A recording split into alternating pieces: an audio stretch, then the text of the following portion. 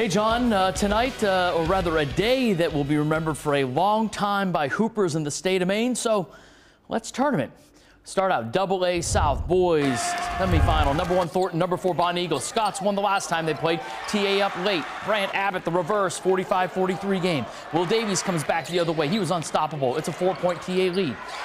Then Josh Warren, big 3, Bonnie Eagle down 1. They'd actually take the lead. And with 12 seconds left, who's Thornton going to go to? Davies, muscling in basket and 1. They go up 50-48, but there's time left for Bonnie Eagle. Off the miss, Elliot Bouchard the putback and 1. Scots go up 51-50 with 1.3 seconds left. TA needs a miracle. The long inbounds to Davies, the catch, the release, and how about that? The improbable game winner. Another look. Oh, did he beat the buzzer? Thornton 52-51, a game that will be remembered for a long time.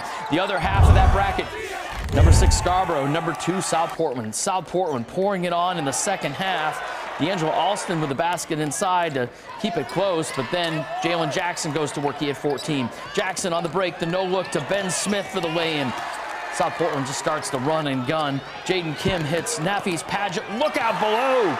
And they pour it on. Kim in transition. 63-37 South Portland. They'll have Thornton tomorrow night. Those teams meeting up again in the regional final. AA North semifinals. Number 3 Lewiston and number 2 Portland packed at the Cross Insurance Arena earlier. Look out on, or rather a great look on the outlet. Jabril Holloman to Michael Click. Blue Devils led by 2 at the break. Portland's Kevin Rugabirwa was huge in this one. The feed inside to Patia Donato. He had 10. Portland up 34-33 after 3. Rugabirwa then the steal. He had 15. Portland up 3. Later on, just over a minute to go, Bigelow, the 3 for Lewiston. We're tied at 41. But with under a minute left, Remy Jowani left the 3, hits the 3, and Portland goes on for the 46-40 win to move on. Top seed Oxford Hills taking on Cheverus. What a battle this was. Vikings trailed at the half, and Tegan Pelletier stepping up. Playoff Pelletier hitting the 3. Oxford Hills up 8 after 3. Savannah Ishmael, the jumper, he had 24 with a foul out late.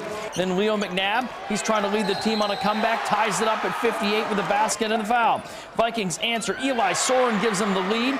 And then in the closing seconds, Pelletier, who had 27, the exclamation point.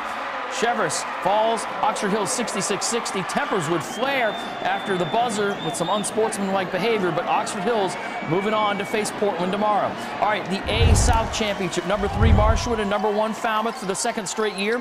Marshwood beat Falmouth during the regular season, but this time around, Falmouth picking apart the 2-3. Judd Armstrong, the tourney MVP, getting inside. Peyton Mitchell threading the needle to Billy Burks. Falmouth pulling away in the 3rd. Lucas Dilworth, the muscle move inside and 1.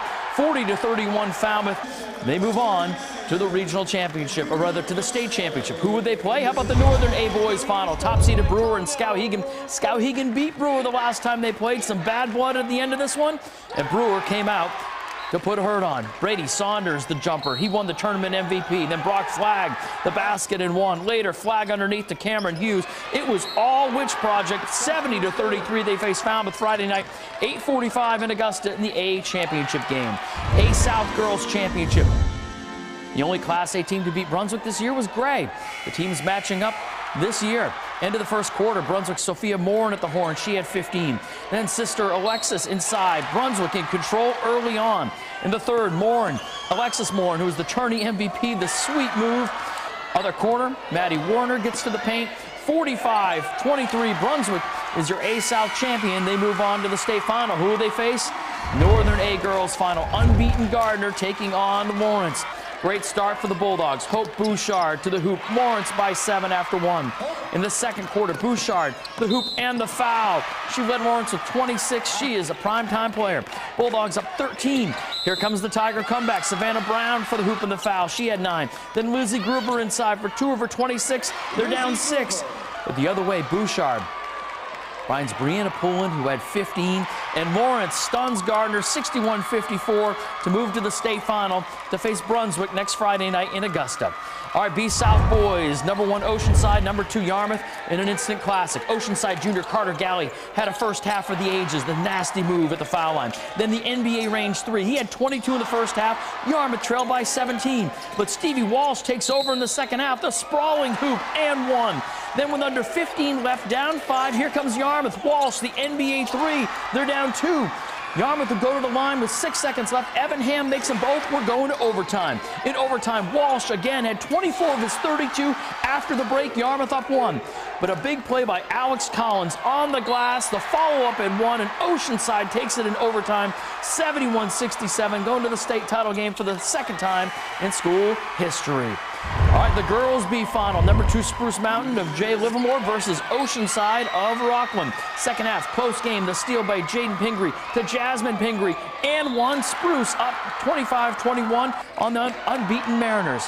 Then Aubrey Kachanovich drains the 3 to end the third. Then Kanovich, another 3. She was on fire. Emily Sykes evens it up early in the 4th for Oceanside. But Kanovich responds. She had 20, hits another 3. The Kanovich wins the loose ball and scoops it up and goes in for the lay-in. 56-47, Spruce Mountain ends Oceanside's 53-game winning streak, and they are going to the state final. Hey, let's go back to Augusta. Southern Sea Girls, top-seeded NYA, defending state champ Halldale. Josie Harper Cunningham, count it, the 3. Panthers up 11 after 3. Bulldogs rally in the 4th. Hayden Medor for 3. The lead cut to 4, but the Panthers respond. Ella Jaguar, big game off the bench. Remember, this is an NYA team playing without their star Angel Huntsman, and those other players responding. Charlotte Harper Cunningham the 3. 47-39, NYA going to the regional final. The other regional final, our regional semifinal, featuring Old Orchard and Kents Hill. Abby Roy to Tessa Ferguson for 3. Old Orchard up 17-4 after a quarter. Then it was the Elise McNair show. Have yourself a tournament. She drives for the basket. And then Summer St. Louis ahead to McNair. McNair for 3, that is. And then McNair doing it all. 32 points, 13 rebounds, 5 assists, 59. 43 Old Orchard. They'll face NYA tomorrow in the regional final.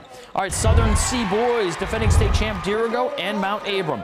Back in 4th game. Charlie Houghton, what are you going to do with him? Knocks down the jumper. He had 27. Dirigo up 12 in the 1st.